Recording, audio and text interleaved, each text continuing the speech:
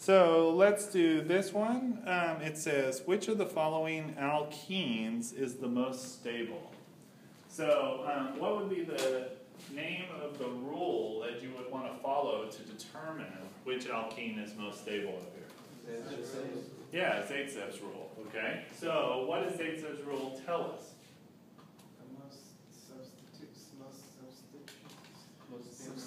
Most stable carbon is the most substituted. The most stable alkene, right, is the most substituted. So we're talking about substitutions around the what?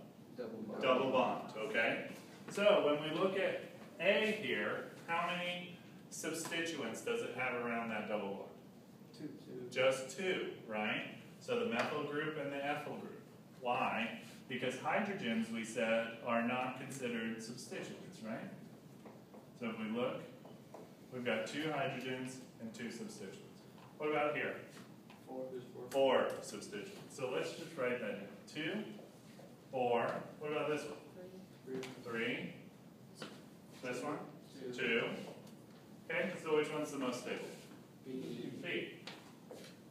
Why is that? It's the most substituted. Okay, so that's the most stable.